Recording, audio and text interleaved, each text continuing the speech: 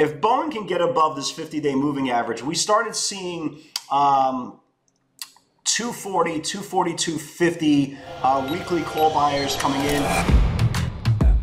Welcome to AccessATrader, the #1 community for those who are committed to taking control of their trading in order to achieve success, profitability, and longevity. Thank you for joining us. Here's Dan Shapiro to help you find your edge, master your process, and own your future. Hey guys, good evening everybody. Welcome to another edition of the AccessATrader.com nightly wrap-up show. Hope everybody is doing well. So if I had to kind of rewind last night's video and basically take the first 13 minutes and put it into today's video, I would just cut my video by 2 minutes and, just go strictly for the stocks we're looking to watch. We're in a really tight concentration distribution channel, guys. This is just obvious. If you looked at last night's research, last night's video, we talked about beta names were dead, right? They're just literally going sideways. They're not going up.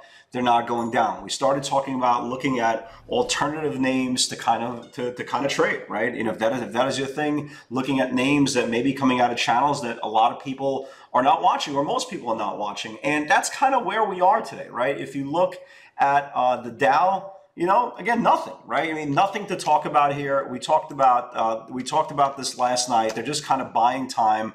The Dow is up 150 points. You have the NASDAQ down 80, 90 points, whatever the case may be. You have the SPYs up a little bit. And again, that's where we are. Look, again, guys, look at these distribution channels. Look how tight the ranges are.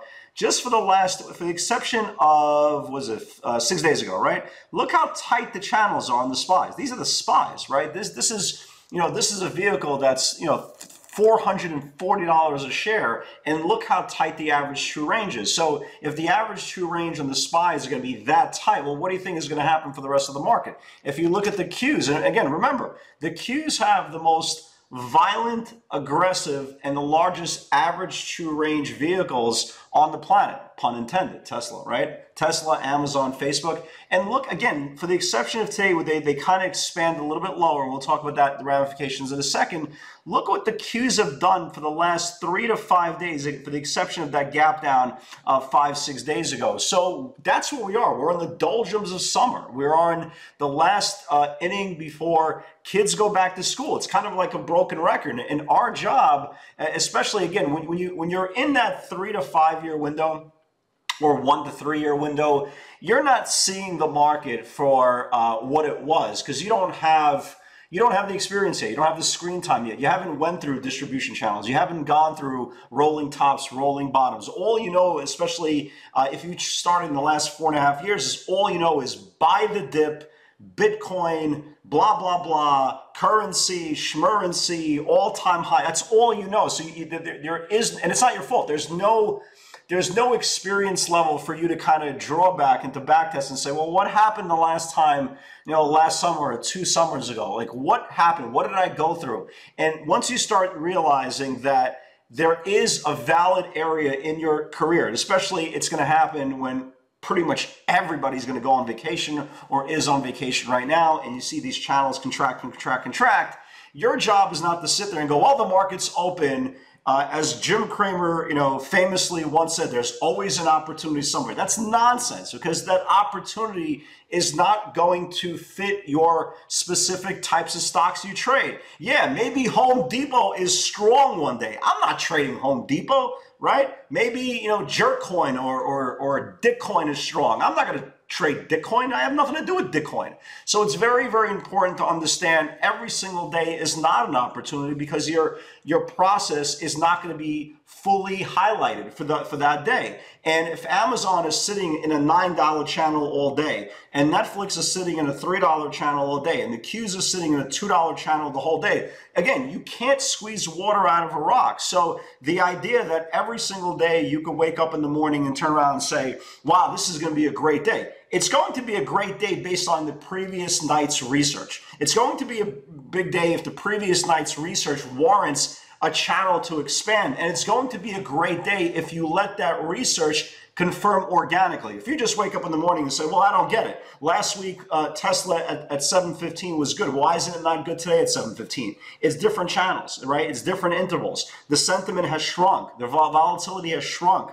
The participation in the market has shrunk. Don't believe me. All you have to do, for all you guys who have option scanners, I don't care if it's Cheddar, if it's Trade Alert, if it's Flow Algo, Black Box, Green Box, Blue Box, whatever the hell it is, right? You'll see the lack of institutional money flow today all day. All the orders I've been seeing, and again, there's some orders, of course, 6 figures or so, but you're seeing so many retail orders in the market, in the options market, 12,000, 16,000, 30,000, right? It's telling you that institutional money right now is soaking up the last bit of sun. It's sitting there right now, kind of sitting on the beach, waiting for after Labor Day. They put their money to work in the fourth quarter. Remember, the fourth quarter is traditionally a very, very aggressive quarter. You're talking about Halloween spilling over to the quote-unquote Santa Claus rally, to this quote-unquote January effect, and hopefully the first quarter kicks off without a hitch. But they know there's greener pastures. They know there's absolutely no reason to look at a market right now that Apple's going sideways, Nvidia's going sideways, Facebook's going sideways, Microsoft's going sideways, and say there's no rush, right? There's nothing imminent for me to put my money to work.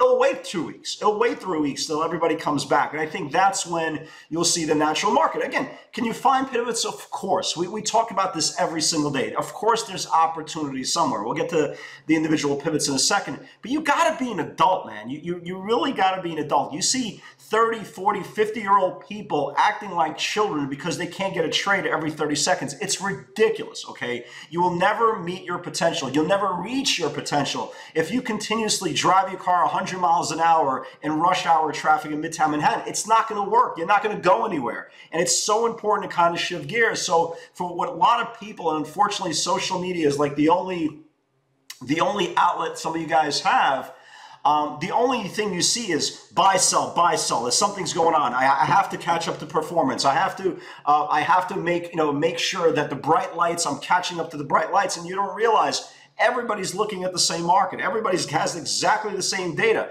So if a stock is trading in a $2 channel for 6 hours, I promise you there's not a $9 move in the stock. Well, there will be as soon as participants return and the option order flow gets very, very aggressive. Absolutely, but you have to be an adult, okay? The hardest part of trading is patience. Everybody uses the word patience. Be patient for this, be patient for that. Unfortunately, when you're 1 to 3 years in this business, you're not, and this is not to your fault, right? You're just lacking this screen time. You're lacking the experience. You don't know the difference between an aggressive curve than something that's contracting. Again, nobody's bothered to sit down to you and tell you, hey, there's 2 separate markets here.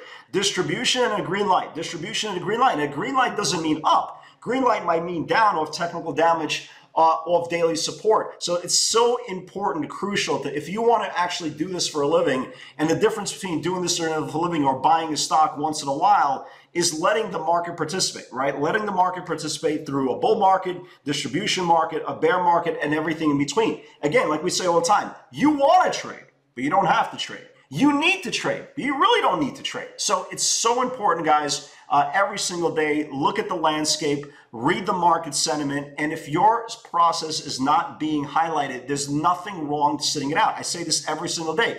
It's not a sign of weakness that you don't have 17 positions on by 9:31. It's an act of maturity. Again, remember, when a guy like maybe Barry Bonds is a bad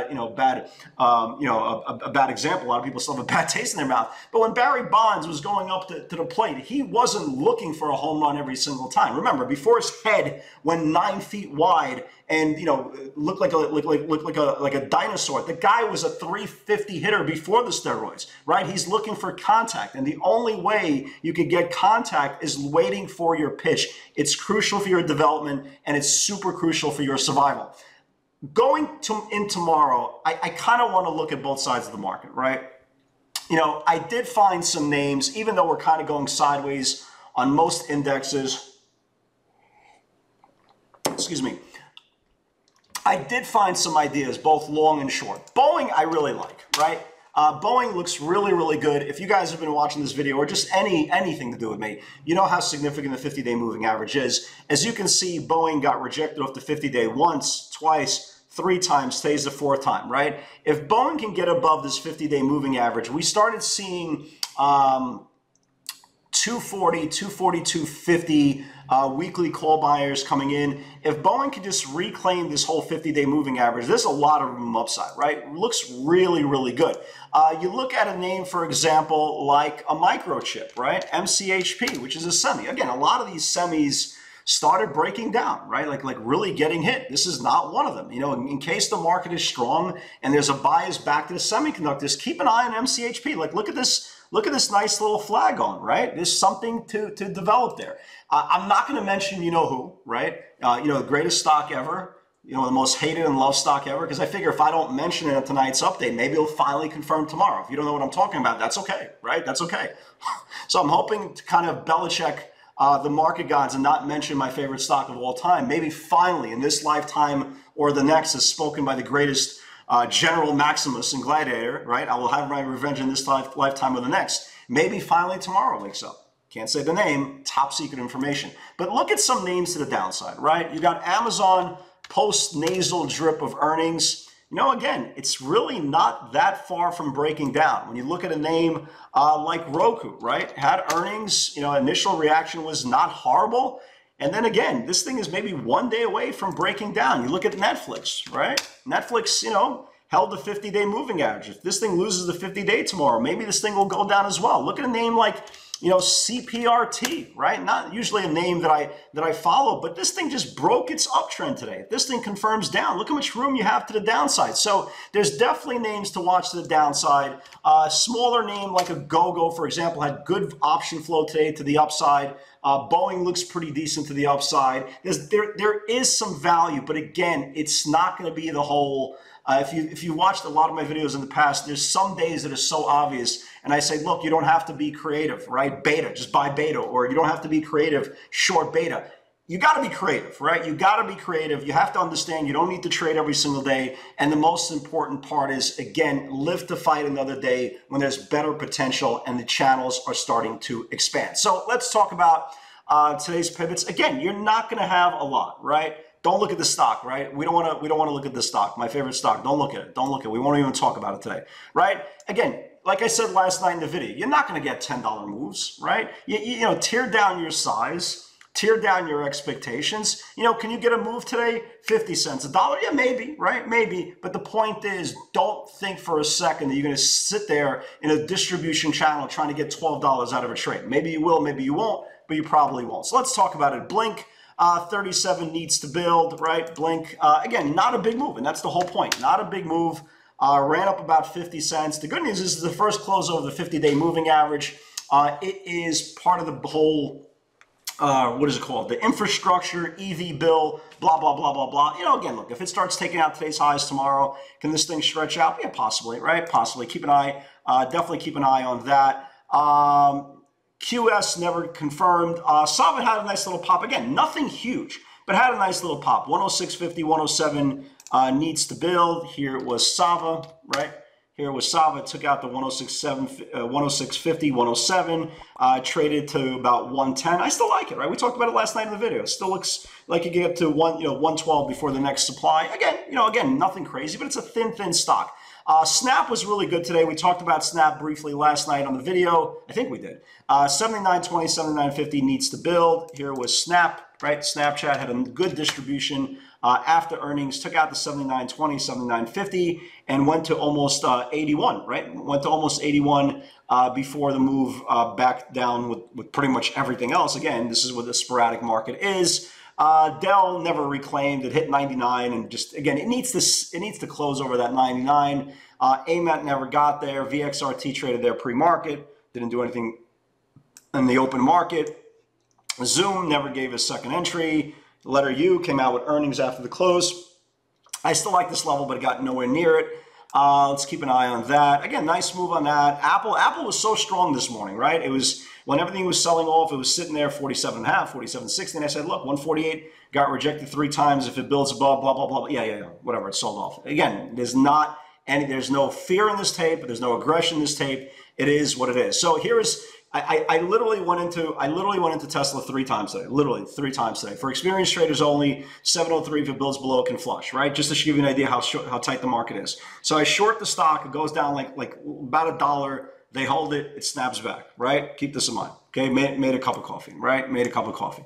Then look, held the bottom channel, 715, 3 times pre-market, needs to build, blah, blah, blah, blah, blah, blah. So I buy it off 715, it goes a little under 717. I take a little bit of cash flow, blah, blah, blah, blah, blah, blah, blah, break even on the bounce. So you could see how tight everything is. And that's the whole point, folks. It's tight.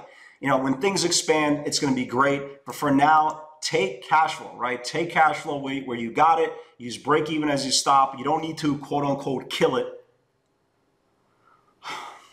right? Just be an adult. Treat your money like your children. You wouldn't do anything to your children that's going to jeopardize their long-term health. And again, this is what I continue to write, to echo. You know, market continues to be sloppy. There's no fear from the bears. There's no follow-through from the bulls. Until this narrative changes, go into scout mode, tear down your size. Again, everybody's looking at exactly the same tape. And that's it, right? So again, going into tomorrow, I'm open-minded. I'm watching the shorts. I'm watching the longs. You know, we'll see how long this distribution cycle lasts. Usually it lasts about a week. I think we're like in day 3, okay? Would it shock me for the rest of the week? It would not shock me, but I think we have to be open-minded, trade both sides of the market. Guys, keep a chin up. There's rosier days ahead. There's better days ahead. Your job is to make sure that you see those days. Guys, have a great night, and I'll see you tomorrow.